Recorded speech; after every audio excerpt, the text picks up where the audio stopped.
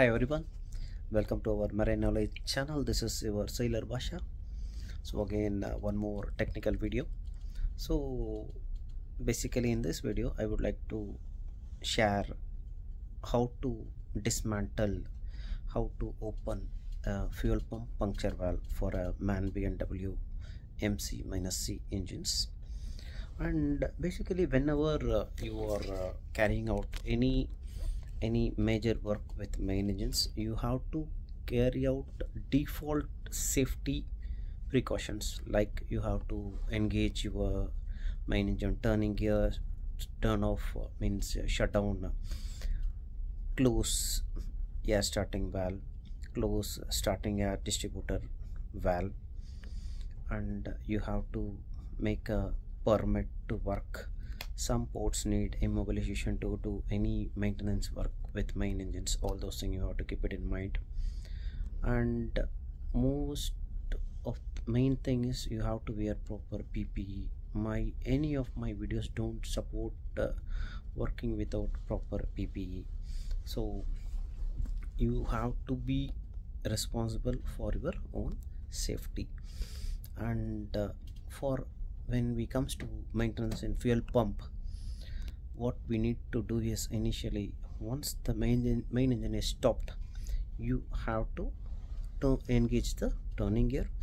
For the fuel pump job, you have to close the air which is going for the puncture valve, and then you have to close the starting air valve, and then do not start board should be tagged, and main engine should be in engine control, and you have to isolate the fuel inlet valves and drain the fuel pump. Make sure the valve is completely isolated, because sometimes if you are doing the fuel pump job with the heavy fuel oil, it will be in a very high temperature. It will be more than 100 temperature. In case if it splashes, it will really gives a bad injury, skin injury.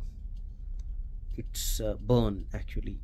So be careful when you are taking precautions.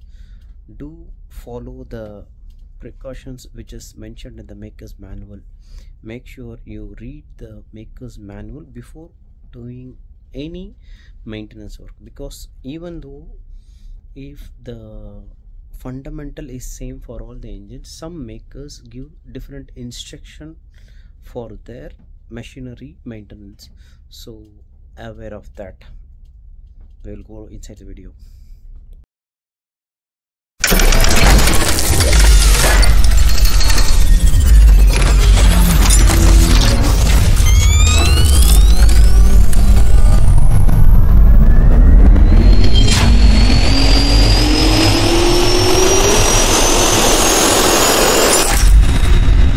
Now we are going to open the puncture valve for MAN B&W MC-C main engine fuel pump. So before starting the job, always ensure your safety precautions. Since we are going to do the fuel pump job, I had already told what are all things that we need to do. Close the air for the puncture valve. Next, what you need to do is you have to close the fuel for the fuel pump. So these two are very important. So after draining, for removing the puncture valve, you need to take out the high pressure pipe. So be careful when you are removing the high pressure pipe. And the reason why I told be careful is sometime oil may splash out. So now you have to disconnect the air pipe which goes to the puncture valve.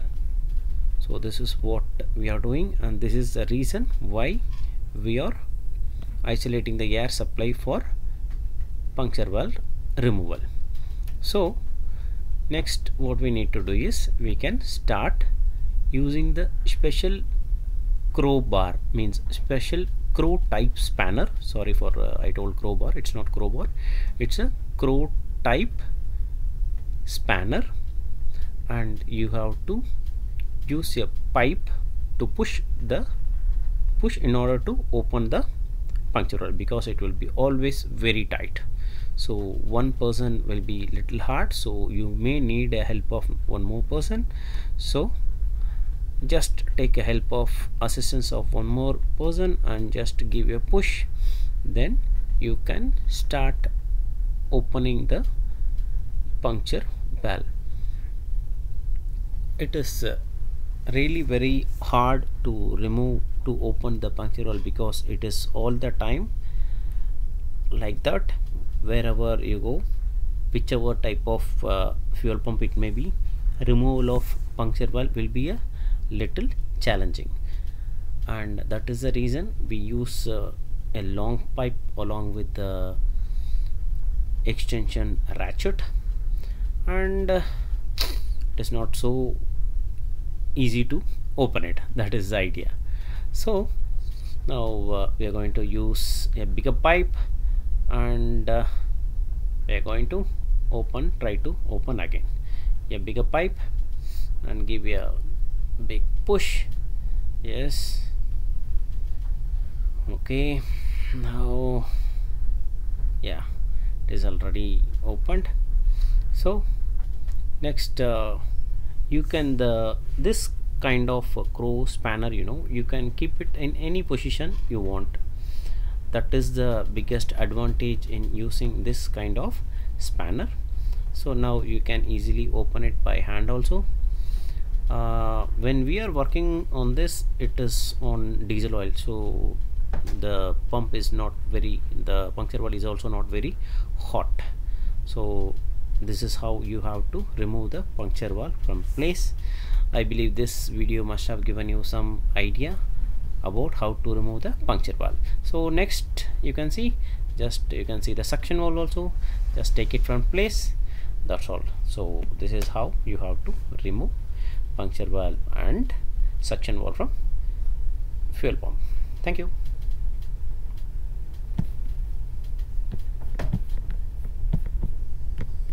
I believe after watching this video, you must have got some idea about how to dismantle puncture valve and suction valve from fuel pump.